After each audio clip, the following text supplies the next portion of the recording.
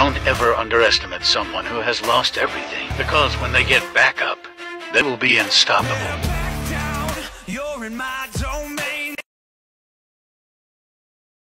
The devil went down to Georgia. He was looking for an election to steal. He was in a bind because he was way behind. He was willing to make a deal. When he rang the Secretary of State, calling to see what he got.